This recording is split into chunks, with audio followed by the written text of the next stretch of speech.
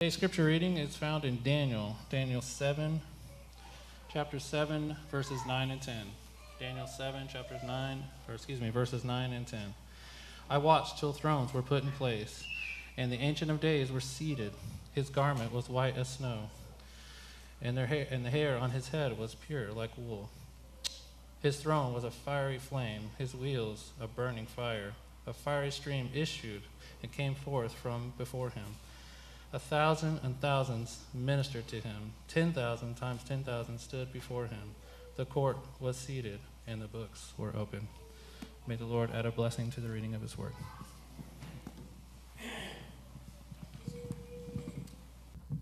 Well, we're so happy to be with you guys again today.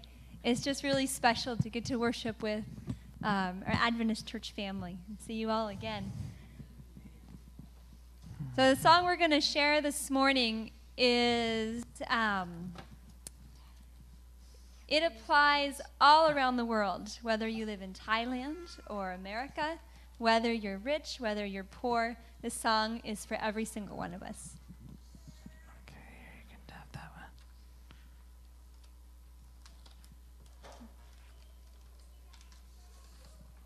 Okay. Set it on the podium then. Okay.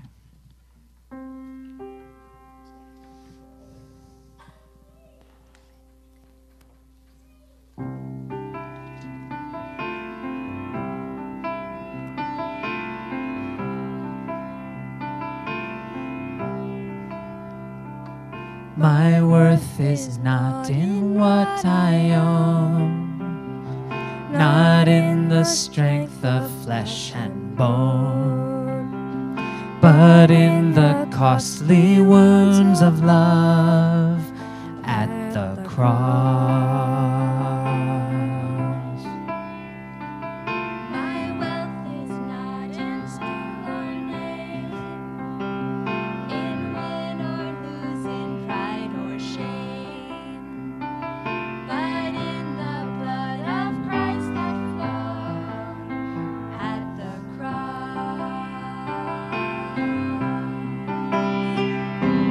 I rejoice in my Redeemer, greatest treasure, wellspring of my soul. I will trust in him, no other. My soul is satisfied in him alone.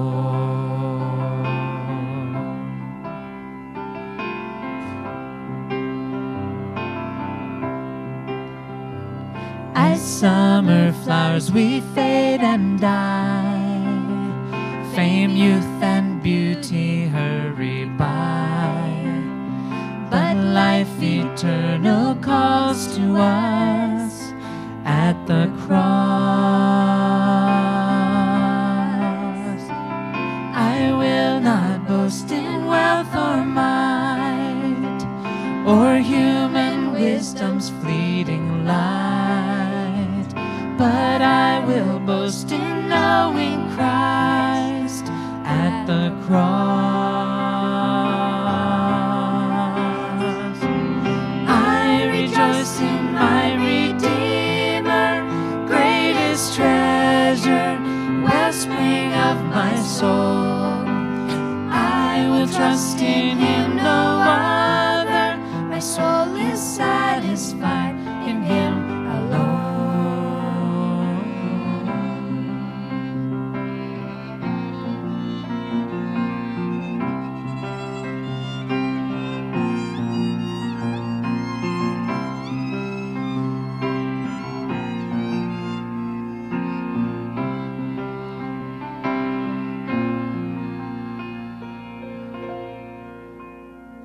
Two wonders here that I confess, my worth and my unworthiness,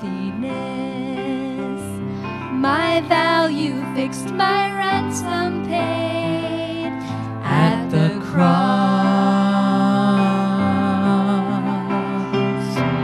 I rejoice in my Redeemer, greatest treasure, wellspring of my soul. I will trust in him, no other. My soul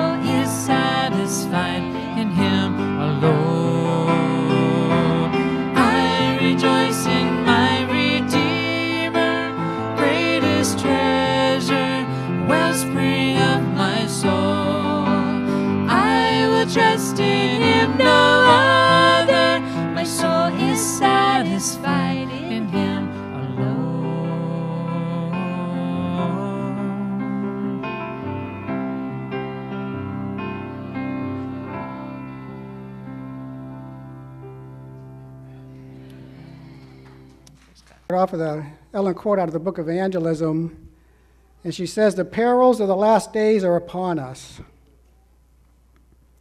In our work, we are to warn the people of the danger they are in. Let not the solemn scenes which prophecy has revealed be left untouched. If our people were half awake, if they realized the nearness of the events portrayed in the Revelation, and I would say in Daniel, a reformation would be wrought in what? Our churches, if we understood how near the events were portrayed in Bible prophecy, there would be a reformation worked out in our churches, and many more would believe the message. So warning, preaching about prophecy, preaching about Revelation, preaching about Daniel. As we look at Daniel chapter 7, it really consists of 3 parallel prophecies using the repeat and expand principle. So that's what we're going to be looking at today as we go through Daniel and see what it's telling us and let it talk to us. One night Daniel was sleeping. God gave him a vision. He records it, and it says, in the first year of Belshazzar, king of Babylon, Daniel had a dream and visions of his head while on his bed. Then he wrote down the dream, telling the main facts. I saw my vision by night, and behold, the 4 winds of heaven were stirred up the great sea. Were stirring up the great sea, sorry. And 4 great beasts came up from the sea, each different from the other. And 4 beasts came up from the sea different from the other. The first beast was like a lion and had eagle's wings. I watched till its wings were plucked off. And it was lifted up from the earth and made to stand on 2 feet like a man, and a man's heart was given it. And suddenly another beast, a second like a bear, and it raised up on one side, and had 3 ribs in its mouth between its teeth. And they said thus to it, Arise, devour much flesh. Lo, another like a leopard, which had upon the back of it 4 wings of a fowl. The beast had also 4 heads, and dominion was given to it. And this I saw in the night vision, and behold, a 4th beast, dreadful and terrible, exceedingly strong. It had huge iron teeth. It was devouring and breaking in pieces and trampling the residue with its feet. It was different from the beasts that were before it, and it had 10 horns. I was considering the horns, and there was another horn, a little one, coming up among them, before whom 3 of the first horns were plucked up by the roots. So the little horn plucks up 3 horns by the roots. It was very interesting as we take a look into the Hebrew on these words, plucked up. It has a bit of a variety here. In the Brown Driver Briggs dictionary, it says to pluck, be rooted up, to be rooted up. In the Theological Word Book of the Old Testament, it's to be rooted up. The Aramaic verb referring to plucking up by the roots. It refers to tearing something out, destroying it, pulling it out by the roots. It is used frequently of tearing out men or rulers, and that's a complete word study Bible. And this Hebrew word is used only here, one time in the Bible. Some say rooted up, uprooted. This one says tearing it out. There are some Bible translations that actually say that he uprooted the 3 little horns, the other 3 horns. And here's what the Barnes commentary says. And I was reading Daniel. I had the commentary open. I looked over. And when I saw this, in the growth of that horn, 3 of the other were plucked up by the roots. The proper meaning of the word used to express this is that they were rooted out as a tree overturned by roots, or the roots are turned out from the earth. The process of which was done seems to be done by growth. The gradual increase of the horns so crowded out the others that a portion of them were forced out and fell. What is fairly indicated by this was not by act of violence or by sudden convulsion or revolution. When I read that, I said, this guy is crazy. I mean, they were ripped out. So I decided, well, okay, there's 3 places it talks about the little horn doing damage to those 3 horns. He plucked them out, subdued, and fell. I said, all 3 are going to have to be in harmony. So context, right? Context decides interpretation. So we'll look at this later as we get in here on this plucking out, as we look at the other 2, whether it was actually ripped out or whether they were forced out. And we'll see what this guy has to say. If what he says is true, that it wasn't by violence, it was that he thinks that the little horn was growing so fast that it's like a plant in a garden. He pushes out the other plants if it's too powerful. When I plant trees, I get a planting guide, and it tells you need to plant the trees what? Can I plant 2 apple trees 5 feet apart? What would happen? There'd be a battle over the roots, and one of them may lose. So let's continue on here. I just want to put that out about the plucking up. And there, in this horn, were eyes like the eyes of a man speaking pompous words. So the little horn shows up, speaking pompous words, eyes like the eyes of a man. Let's take a look at the rest of this vision. And I watched till thrones were put in place, and the Ancient of Days was seated. So Daniel's seeing one vision here. He sees the 3 come up, then he sees the 4th beast come up with the 10 horns, the little horn, and now he's going into more of the vision as he's progressing through. So I watched till thrones were put in place, and the Ancient of Days was seated. His garment was white as snow, and the hair of his head was like pure wool. His throne was a what? Fiery flame. Its wheels a what? Remember that. We're coming back to that later, okay, to help us understand the timing of this prophecy. A fiery what? Stream issued and came forth from before him.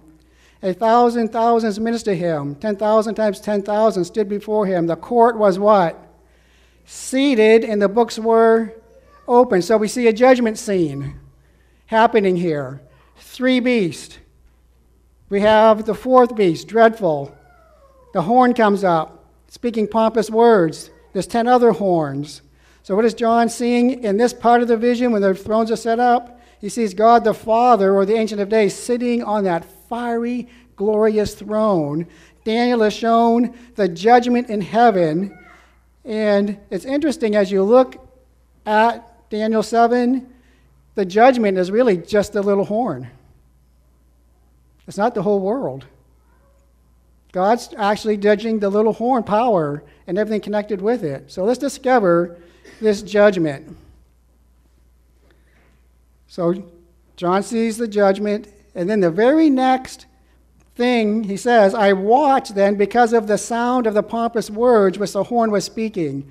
So back in verse 8, he says the little horn was speaking arrogant, pompous words. He says, I watched then because of what that little horn was saying and speaking.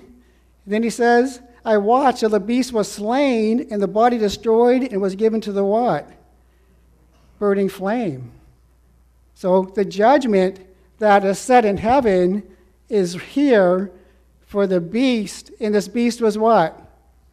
Slain. And his body destroyed and given to the what? Well, where do we see the burning flame earlier in the book? We see the God's throne. God himself destroys this little horn and the beast. So the beast is slain, the little horn is slain, and the 10 horns are slain. It's one beast, and they're all slain. And we'll see that later here in Daniel. And we see that he's given to the burning flame and destroyed. So when something's burned up and destroyed, are they coming back? There's no healing of any wound when you're destroyed or burned up, right? So this is obliteration or annihilation here. Is that what the Bible says? Burned up, is that what it says? Given to slain, its body destroyed, and everything connected with the body, and given to the burning flame. This is the S.J. Bible commentary And I decided I got to start digging into our commentary on some of these things. And I love the Bible commentaries. Here's what it says for that verse. For this verse right here, I watched till the beast was slain. So its commentary on was slain. This represents the end of the system or organization symbolized by the what? Horn. So it's the end of that horn power. And it says here, Paul presents the same power under the title, man of sin, son of perdition, that wicked, and speaks of its destruction at the second coming of Christ. 2 Thessalonians, that this man of sin would be destroyed by the brightness of his what? Coming. We all know that. So the Bible commentary actually applies this fire to the destruction of the little horn at this time in Earth's history. Now here's the interesting thing, this next verse. As for the rest of the beasts, they had their dominion what? Taken away. So he sees the fourth beast destroyed, but the other three, and it says their dominion was taken away.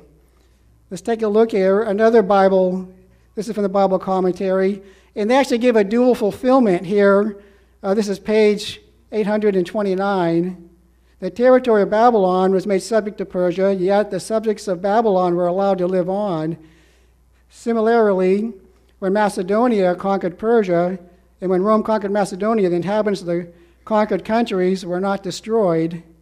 With the final destruction of the little horn, the what?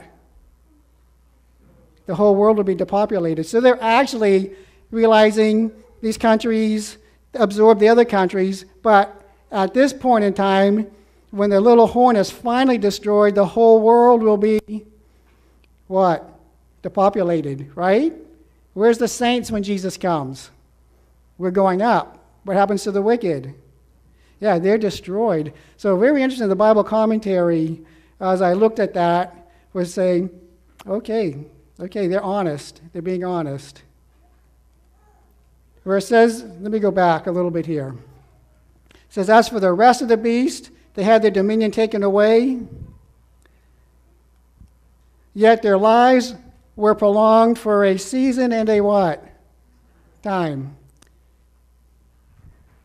So what Daniel is showing us, four beasts, judgment scene, the fourth beast is destroyed, that whole system. But what happens to the other three beasts? Yet their lives were prolonged for a season and time. So, two takeaways. All four beasts were operating at the same time. They're not in succession, one after the other. If the fourth beast is destroyed, how could the other three, if they had passed off the scene of history, how could their lives be prolonged for a season and a time?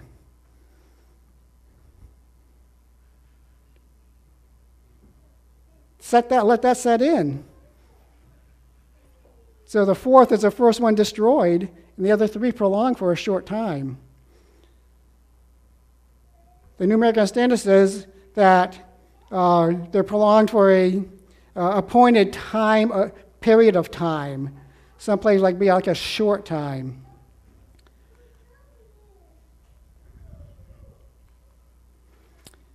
Now, this first vision is in the time when the court is set, the books are opened, and the judgment is passed.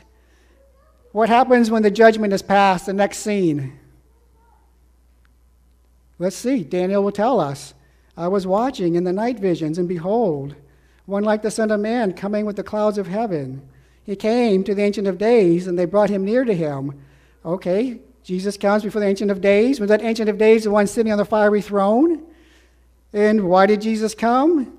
And there is given to Christ, or given to him as his dominion, we read, there was given him dominion and glory and a kingdom that all people, nations, and languages should serve him. His dominion is an everlasting dominion which shall not pass away, in his kingdom that which shall not be destroyed. So Jesus is setting up his what? His kingdom. So we see, we have the four beasts, we have the judgment scene, The fourth beast is destroyed. The other three prolong for a short time. How short? Until Christ sets up his kingdom. So what we see here, we see end-day events. The little horn, out of order. God takes action on him for his pompous words. God destroys him. The three beasts live for a short time, and then Jesus comes. So we have the second coming, we have the judgment and the destruction of the fourth beast here in the first part of the book of Daniel. Now, I said there's three parallel prophecies, repeat and expand, so we need to see this again. How many witnesses do we need in the Bible to establish a matter? At least 2, 3 maybe even better. So Jesus is setting up his kingdom after the little horn is destroyed and after the judgment. So Daniel says, I, Daniel, was grieved in my spirit, and the visions of my head troubled me. I came near to one of those who stood by and asked him the truth of all this. So he told me and made known to me the interpretation of these things. Those great beasts, which are four kings, which arise out of the what? Out of the earth. Now, this next slide says, but the saints of the Most High shall what? Receive the kingdom and possess the kingdom forever, even forever and ever. So there's a contrast between those 4 kings going away and God's people what? Receiving the kingdom. So those 4 beasts all at the same time go off the scene. They lose. Basically what it's saying here, the beast, the 4th beast and the other 3, they lose. And what happens to God's people? We win. We win. So the saints overcome, and we see again another second coming scene is when we receive the kingdom. Now here's the second vision that starts up. Then I wished to know the truth about the 4th beast, which was different from all the others, exceedingly dreadful, with its teeth of iron, its nails of bronze, which devoured, broke in pieces, and trampled the residue with his feet. And the 10 horns that were on his head, and the other horn which came up, before which 3 what? Fell. The 3 fell. F-E-L-L. Now, that could have a lot of wide application. It could be tripping, stumbling, could be fell in war. Well, let's take a look at the Hebrew words. And according to Brown Driver Briggs, that's to fall down. The Theological Word Book of the Old Testament is to fall, lie, be cast down, or fail. And the Complete Word Study Dictionary says an Aramaic verb meaning to fall, to prostrate oneself, or to die. So it's interesting, this word for fall, they fell before the little horn. It's one time in Ezra, translated something different than fell. Every other time, it's in the book of Daniel. So, if we want to understand the context of this word fell, we need to see how Daniel used it in other places. Would that be? Because some people think that those 3 horns fell in war. But let's see how Daniel uses it and see if we can make it that it would be consistent through the book. Are you ready? So let's let Daniel speak. Let the Bible speak, and let's see where the word falls in other places here. The Nebuchadnezzar fell on his what? Face. Prostrate before what? Daniel. So this word, what did Nebuchadnezzar do? He fell down before Daniel, prostrate. Did Daniel knock him down? No, the king was overwhelmed, so he fell down on his face before Daniel and prostrated himself. In Daniel chapter 3, verses 5, 6, 7, verse 10, 11, 23, they all say about the same thing, that at the time you hear the sound of the horn, flute, harp, lyre, psaltery, in symphony with all kinds of music, you shall what? fall down and what? Worship the golden image that King Nebuchadnezzar has set up. So here, they fell down and they were supposed to worship, being subservient to Nebuchadnezzar, acknowledging his power. Well, we know 3 men didn't fall down. They refused to fall. And then in chapter 3, verse 15, now, if you are ready, at the time you hear the sound of the horn, flute, harp, lyre, and psaltery, and symphony with all kinds of music, you shall fall down and worship the what? The image which I have made. Good. But if you do not worship, you shall be cast immediately into the midst of a burning, fiery furnace. And who is the God who will deliver you out of my hands? So this vision in Daniel 7 is a parallel to another, the vision of the 3 horns falling, to a story, and that is Daniel chapter 3, when Nebuchadnezzar set up an image, and he told the people to what? Fall down and worship. That's what happened to the 3 horns, is they didn't fall in war, they actually fell in worship. And I'll demonstrate that here soon, because in the book of Daniel, there's another group that doesn't fall. Now, why am I saying this? Because all this is going to be reenacted again on us. That's going to be played out again in the last days. We're going to be facing this as a people. We're going to be forced to make a choice whether we're going to worship the beast or whether we're going to worship God. And the Bible doesn't paint a pretty picture of the pressure that's going to be put on us. So let's continue on here. So those 3 horns in Daniel didn't fall in war. They actually fell in worship. Now let me continue the vision here. That horn, which had eyes and a mouth, which spoke pompous words, whose appearance was greater than its fellows. So we see here the growth of the little horn is that it uprooted the other 3 horns. It didn't destroy them. And I'll prove that here in a minute. Because if there's 10 horns and 3 are destroyed, how many are left? 7. Remember that. 7. So basically what happened here is what happens when Walmart moves into a town and there's a Kmart. What happens to Kmart when the Walmart moves in? There used to be a Kmart over here. They were uprooted. And that's exactly what happened. They fell because they couldn't stand up to the competition. The little horn was growing. It says he was growing so fast. You know, his appearance was greater than his fellows, that they just couldn't compete with him anymore. So basically, they were rooted out. They were. They just couldn't compete. So what do? They had to bow down and say, "You're greater than us." Then Daniel continues on. I was watching with the same horn was making war against the saints and prevailing what?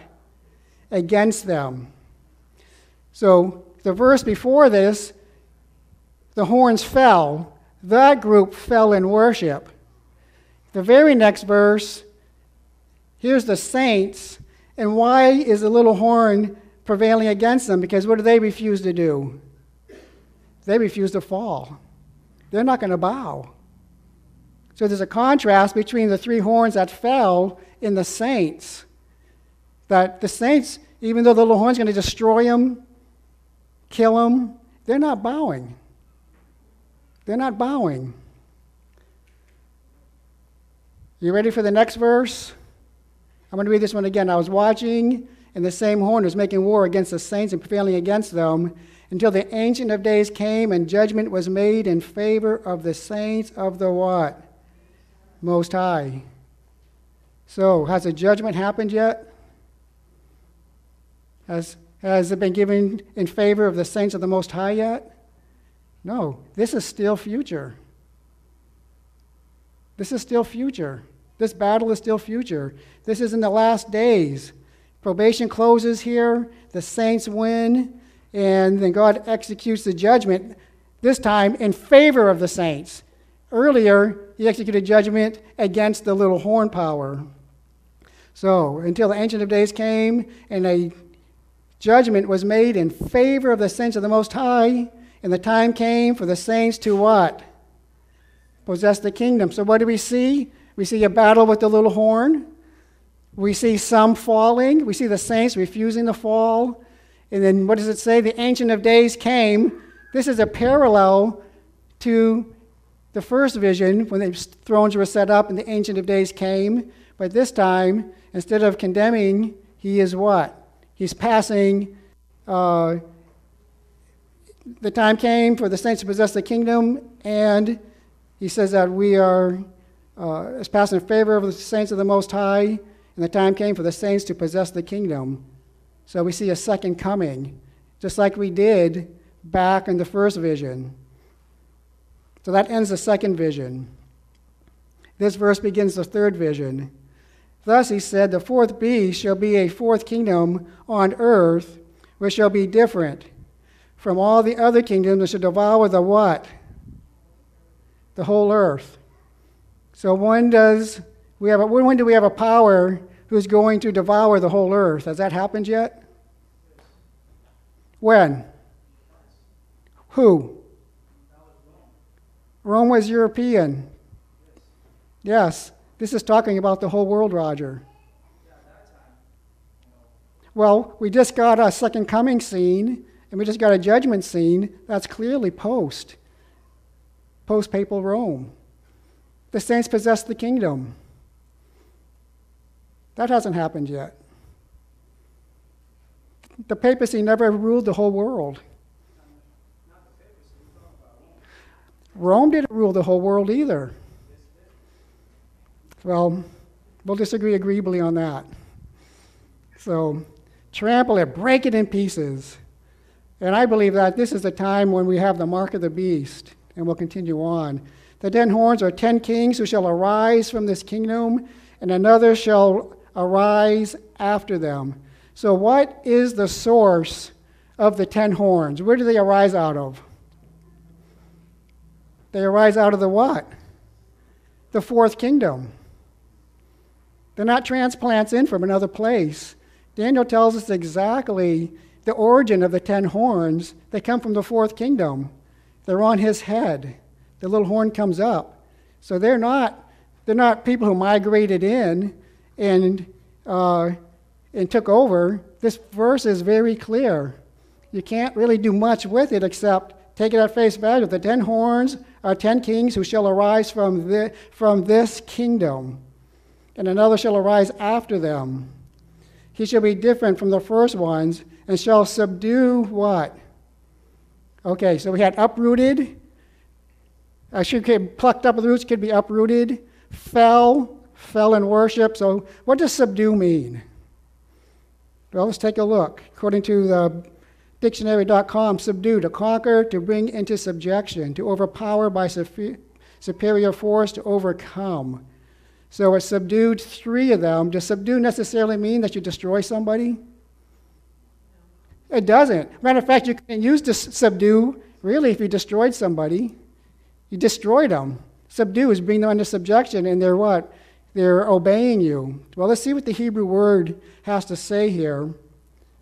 This is a Driver BDB dictionary. It means to be or to bring low, to humble. Then an Aramaic verb meaning to humble, to subdue, complete word study dictionary. This is Strong's expanded, to abase, humble, put down, subdue. Theological word book of the Old Testament, to low or humble. So this word subdue doesn't mean to destroy. It means to what? Bring them under subjection. So what happened? The little horn grew so big, he uprooted those 3 horns, he made them fall in worship, and he subdued them. He subdued them. Let's take a look here at another one here. And we see there's a couple of translations. A Young's Literal Translation, in 3 Kings, it humbleth, and that's the literal, Young's literal translation. The New Revised Standard Version and the ESV, English Standard Version, and he shall put down 3 kings. Or I like to say he put them in their place. There's no place in the Bible where the 4th beast has less than 10 horns. Are you with me? There's no place in the Bible anywhere where that 4th beast has only 7 horns.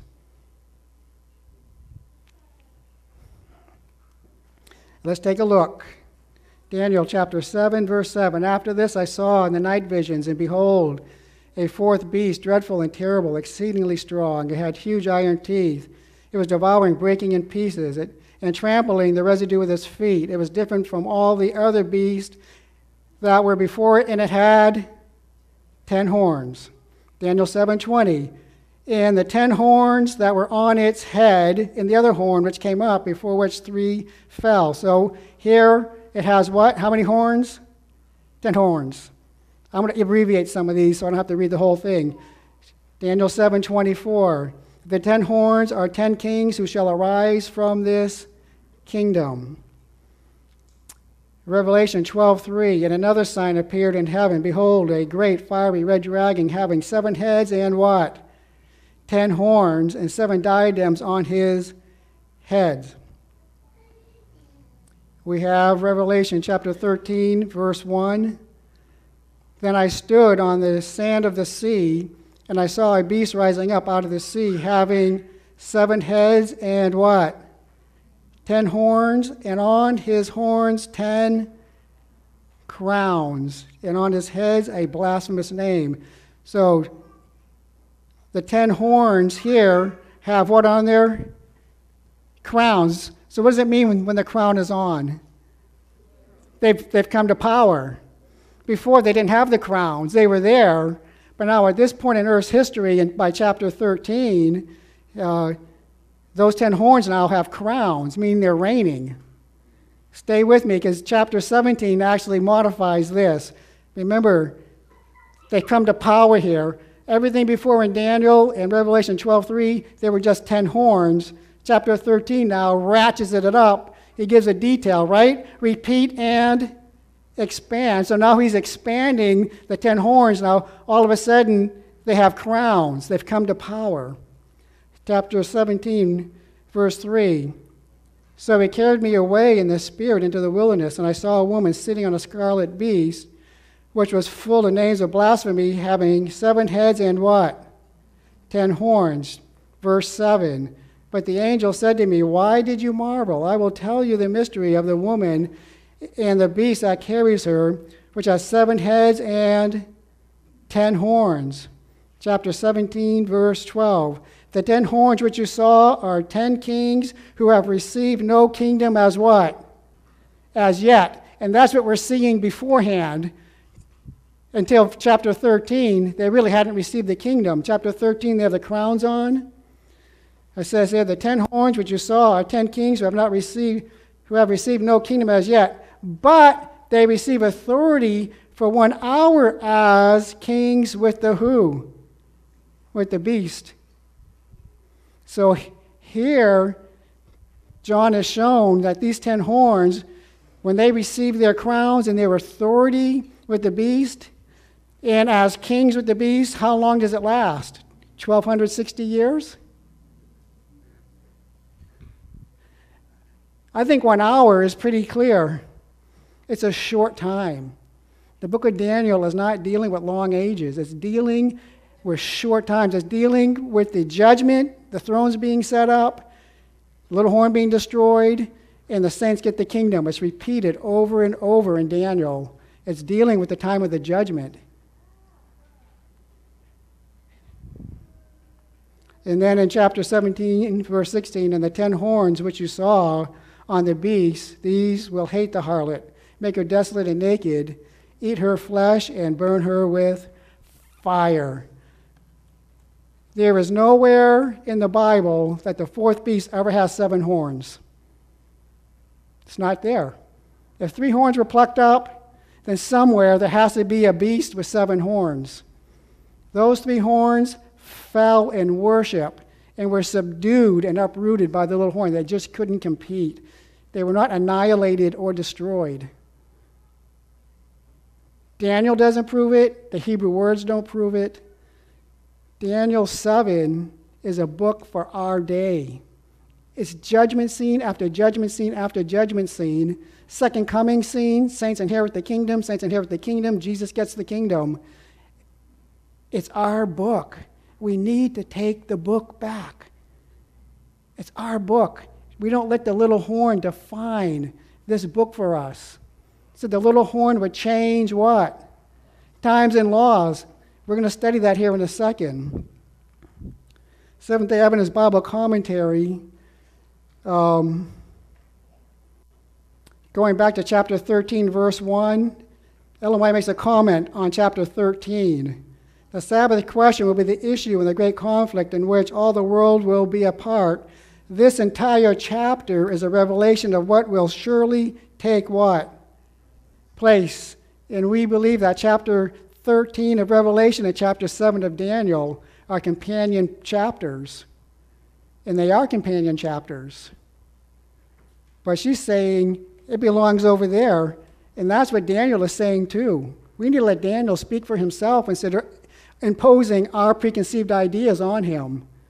If you're having judgment scene after judgment scene, little horn destroyed, and the saints getting the kingdom and Jesus getting the kingdom, it's really only one time of verse history. In chapter 17, it says that the 10 horns reign with the beast as kings for only what? 1 hour. So it can't be 1,260 years.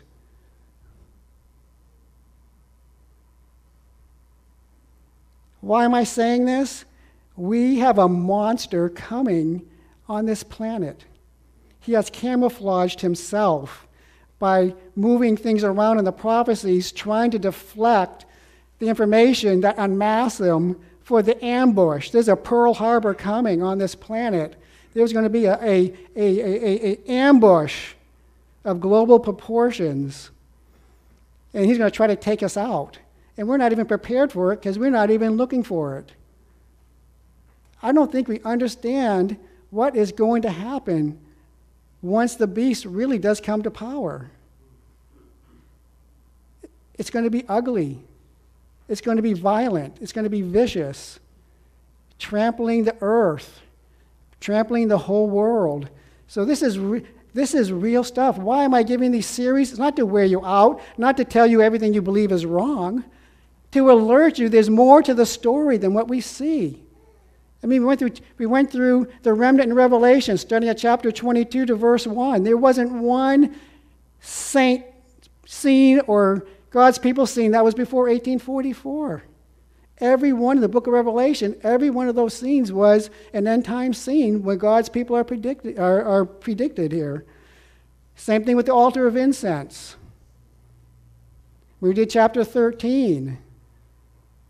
Here we're going into Daniel. Daniel 13 and chapter 7 of Daniel's chapter 7, Revelation chapter 13, are both parallel chapters. And Ellen White is so clear here. This entire chapter is a revelation of what shall take place. If chapter 13 is still future, chapter 7 is still future. And I can say chapter 7 is still future because it's a judgment chapter. It's dealing with the judgment and the reward. The little horn gets his reward, and we get our reward. Those rewards are still future. Now, if you want a reward, then you need to be faithful to God. That's the point I'm driving at. And I know I'm going through a lot of work. I'm not trying to wear you out. This stuff is not easy. But I want, as your shepherd, to put you in the best position possible. If this beast power comes, we are ready, spiritually ready. And if we should die before that, we're spiritually ready. If you're ready for the beast and you die before the beast comes, you're all set, right? So that's why I'm not trying to stir the pot. I'm trying to honestly, because I love you, to try to let us look at the book and let it talk to us for what it says, right? We need to let the book talk to us and not assume things. So, this entire chapter, and that entire chapter has the 42 months in it. So if that's still future, that means the 42 months is still future. Then she has a quote, Revelation chapter 11 is still future. That has the 42 months in it too. Now the times, and dividing a time is here in Daniel, and we're going to see what's connected to the times, dividing a time. Because if the 42 months is still future, that means Daniel has to put the times, dividing a time in the future too. Right? They're all covering the same time period. So let's see as we move on here what Daniel does with the times, and dividing a time. This little horn shall speak pompous words against the Most High, shall persecute the saints of the Most High, and shall intend to change what? Times and law. So, he's intending to change times. It says here, the complete word study, that word for times, it's a specific time or a period of time. So what period of times is he trying to change? The judgment period of times and the second coming period of times. He's trying to send them all in the back. He's sending them back when they're really future. He has changed the times. As a matter of fact, the one chapter that says he shall change the times, that's the one he worked hardest on to distort and send in the past, because that's the one that unmasks him for what he's doing. Bible prophecy is being fulfilled in this church today. We are fixing the times of the dragon that he has messed up the prophecies in the book of Revelation and Daniel. He sends them everywhere but what they belong.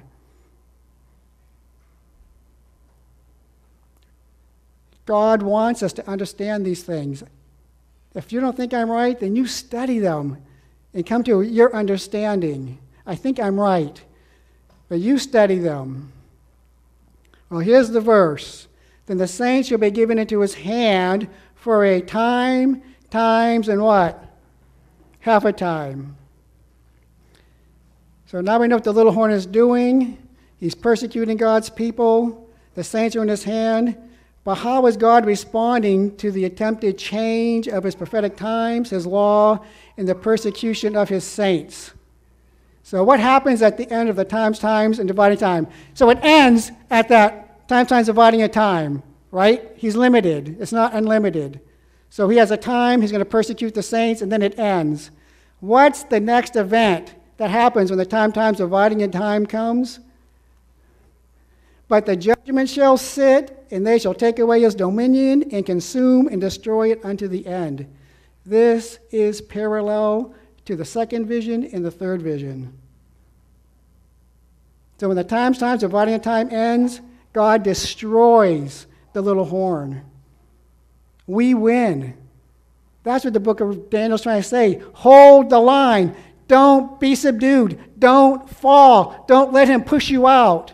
Stand like Shadrach, Meshach, and Abednego.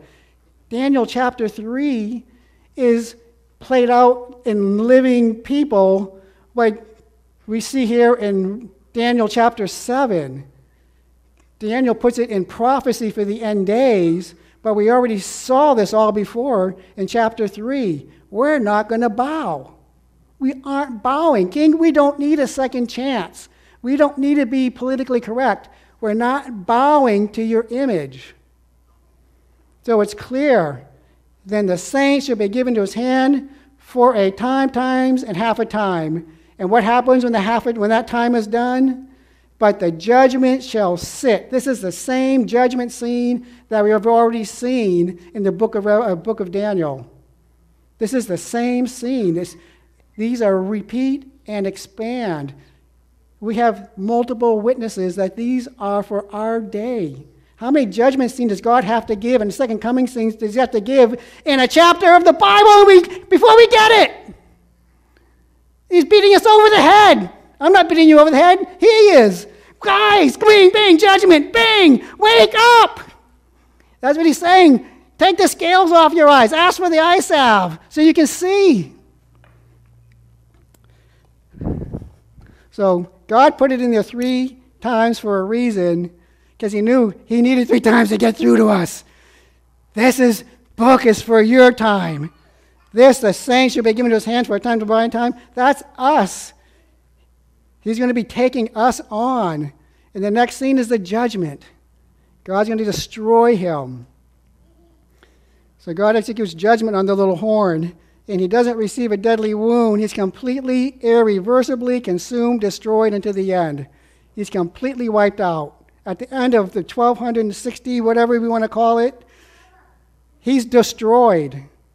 Revelation chapter 13, 42 months. Revelation chapter 11, 42 months.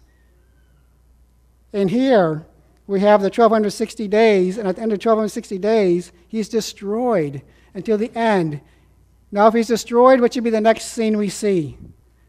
To be consistent with the other prophecies within Daniel, well, I'll show you. And the kingdom and dominion and the greatness of the kingdom under the whole heaven shall be given to the people of the saints of the Most High, whose kingdom is a what? Everlasting kingdom. We see it over and over and over.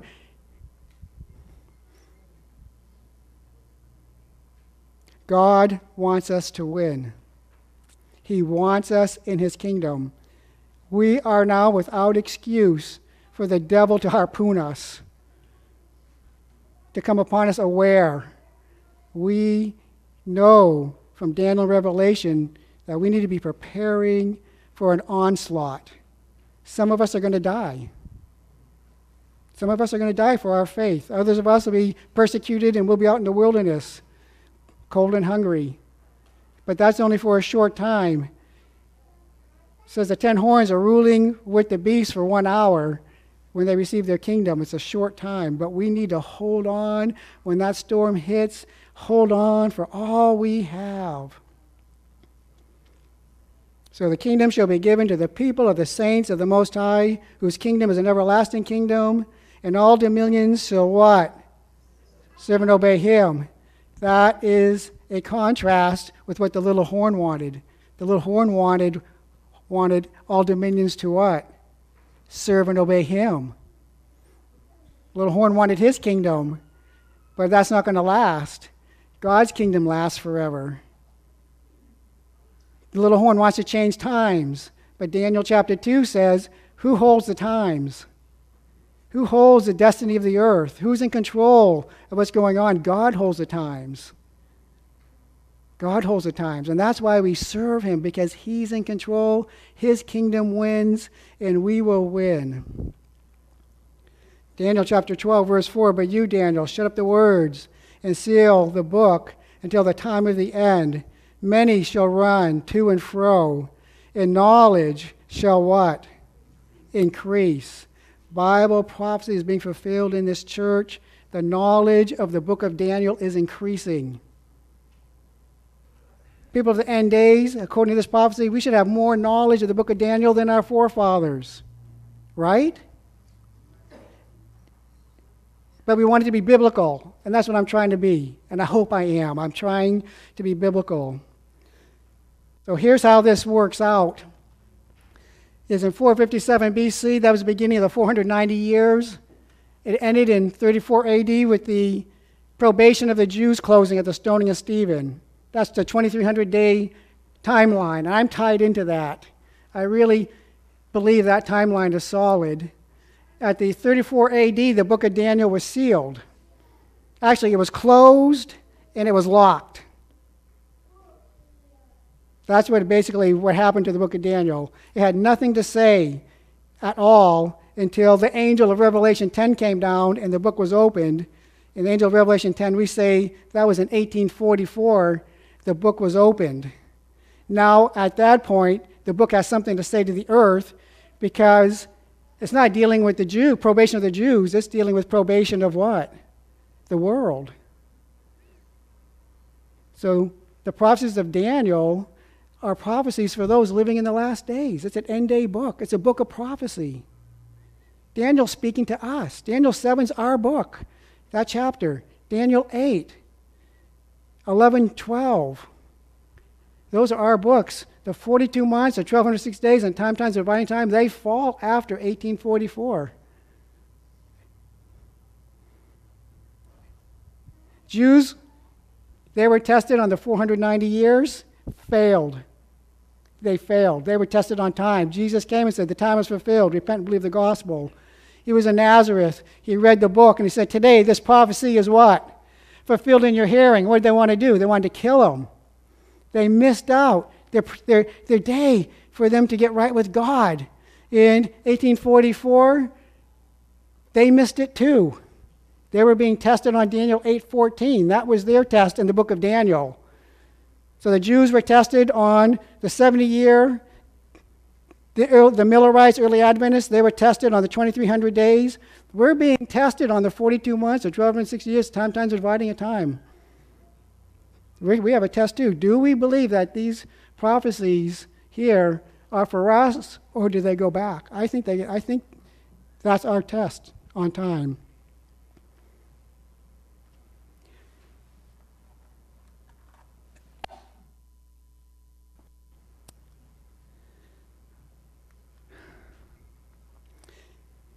This is Ellen White,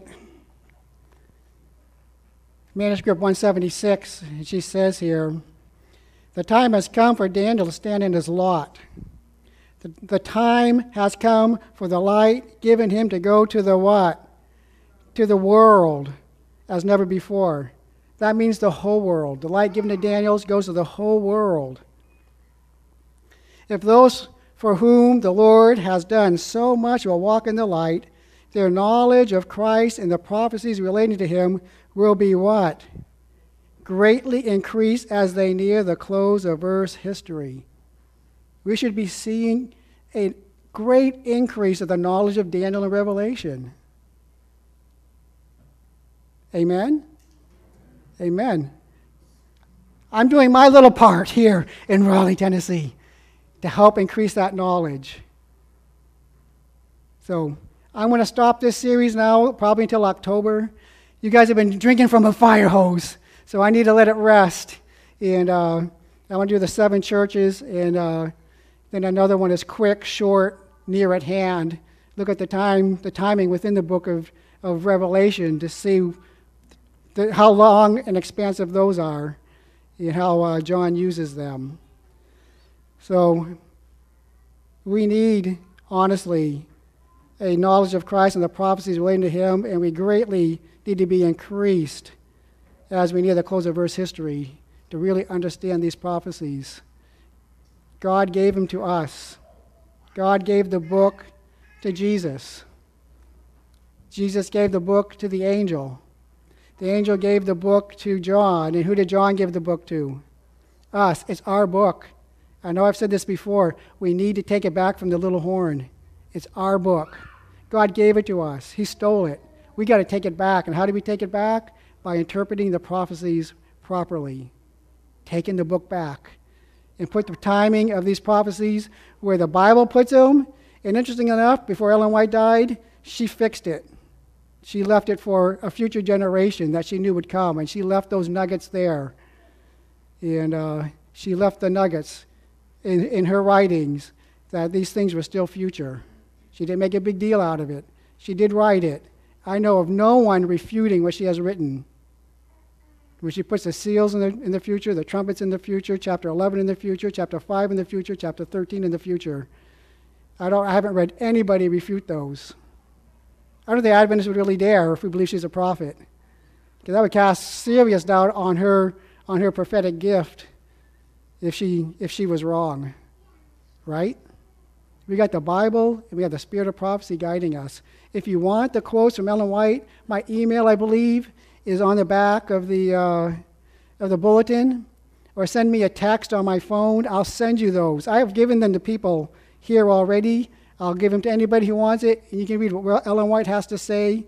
For our guests, maybe Ellen White was a pioneer of our church, and she had a prophetic gift to help guide us. She didn't replace the Bible. She just helped us get back to the Bible and understand it better. So if you want those quotes, I'll give them to you. It's only about 5-6 pages, not a lot of reading, where she talks about the prophecies in Daniel and Revelation being in the future. Let's have our closing hymn.